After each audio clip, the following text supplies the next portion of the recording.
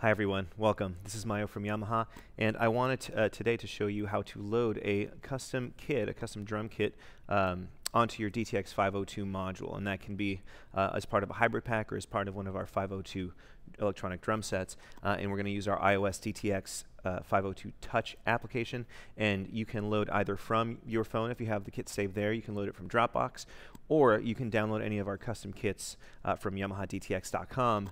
All you need is a USB A to B cable, regular old USB cable, and some adapter into your phone. So what I have is a USB to Lightning connector, and I have it connected to the iPad, and I have the DTX502Touch app open as we speak. So let's look into this and how easy it is to load a kit.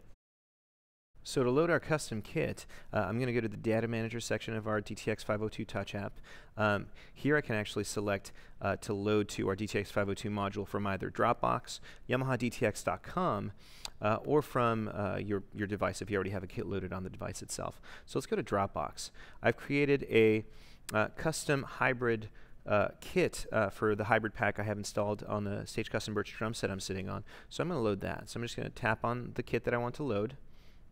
It's going to ask me, are we going to want to load it to the DTX502? So I'm going to say load. It's going to ask you what destination of user kit you want to load it onto. I don't have anything in my user location 51, which is my first user location. I'm going to press the load button. It's going to ask me again, are you sure you want to load it? I do want to load my kit to user kit 51. Load one kit was successful.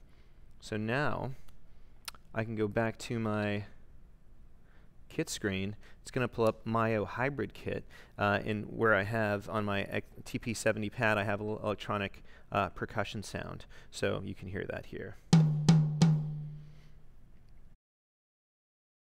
That's it. It's that easy. So now we've loaded a custom kit onto your DTX502. Please keep checking back on YamahaDTX.com for additional free content, tips, videos, that kind of thing. Thanks. Have a great day.